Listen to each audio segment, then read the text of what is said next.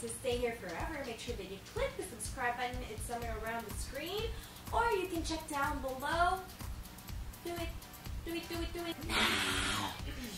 Now that that is out of the way, let me start this video by greeting all of you guys a Happy New Year. It's 2016. It's so crazy. It's so crazy that time flew by so fast that it's another year. I'm like a year older now, but yeah, nobody cares. Anyway, this is my version of your New Year, New You look, the drugstore edition. And this video is in collaboration with my good friend Naomi from Coffee and Sparkles by Mimi. Make sure that you check the link down below, subscribe to her, and tell her that I sent you there. It's all about trying to bring out the new you. Because with the new year, everybody wants to reinvent themselves. Everybody wants a little bit of a change, little tiny changes that can bring out the best in you.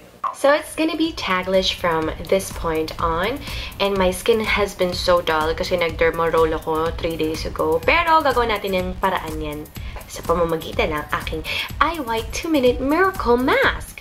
Mukha siyang petroleum jelly, pero pag nilagay mo siya sa mukha mo, hindi siya oily, pero feeling mo parang may goo na dinidikit ka sa mukha, para may paste. Pero if you wait it out for like 2 minutes, hayaan mo lang siya sa mukha mo ng 2 minutes, bonggang-bongga, matutuwa ka kasi ito ang mangyayari. O, diba? When you do that circular motion using your fingers, may mga lalabas na ganyan. Oh my gosh! Feeling ko ito pa rin yung product, pero sinasama niya na yung dead skin on top of your face, leaving your face a little bit brighter. And so, to bring back the moisture, gagamit tayo ng Eye White Aqua Moisturizer. Perfect for oily skin. It's LOVE. You guys should try it. And I'm trying out a new primer, yung L'Oreal Blur Primer. And gagamitin ko itong True Match Foundation. So, ayan, using my damp beauty blender, ipapat ko lang yung foundation na yon para to get rid of all the brush strokes. And my favorite concealer of all time, yung Natractor in 140. I use that to hide the under eye circles and also to highlight the highest points of my face, like my nose bridge, my cupid's bow, my cheek, and then using the same sponge, ibe-blend lang natin yan. Dahil mukha akong weirdo na sa punto na ito, I decided to just put on my eyebrows. And using my Nichido eyebrow pencil na forever love, na kahit mag-swimming ka, hindi siya mawawala. Partnering that up with my Shower Brow Kit. So, yung darkest at saka yung darker shade, kino-combine ko siya to create the tail of my eyebrows and setting everything with this Maybelline Brow Mascara. So, this is very interesting kasi meron siyang ball tip, which is quite unusual, but I find it really helpful kasi hindi masyadong sandamukal na product yung nalalagay ko. So, taking this cool toned brown shade, i-contour ko yung sides ng cheeks ko because I've gained a lot of weight kasi lumamon ako ng bonggang-bongga nung holidays. And also using the same shade to contour my nose. Yes, naririnig nila naman yung manok ng kapitbahay. Buhay pa sila. Anyway, going back to the video. Now, I'm taking this warm golden shade to add depth and also to bring more life to my face. It creates such a subtle difference, pero it brings so much life to your face kapag nagbo-bronzer ka. And just apply that down your jawline as well. So I'm taking quite a shimmery eyeshadow para i-highlight yung aking cheeks.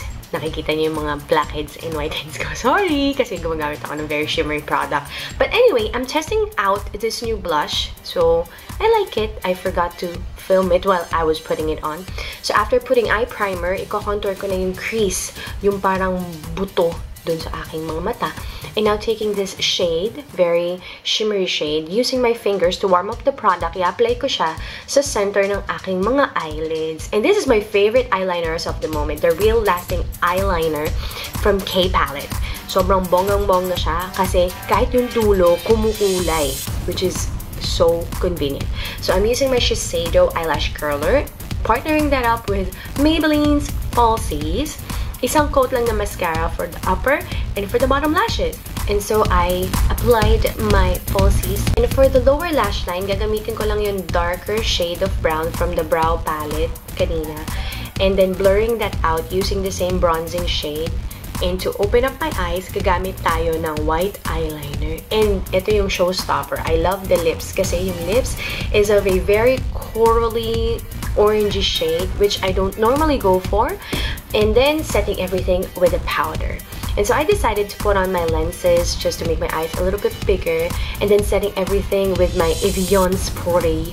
And as you can see, it looks kind of glowing, not too oily, but glowing in my own opinion. And there we go. This is the final look. In my opinion, 2016 is the year of authenticity. No amount of fear, rejection, failure should stop you from being your real, authentic self. And you've reached the end of the video. Thank you so much for watching, and I hope that you enjoyed it as much as I did. Give me more ideas so I can film more videos for you guys.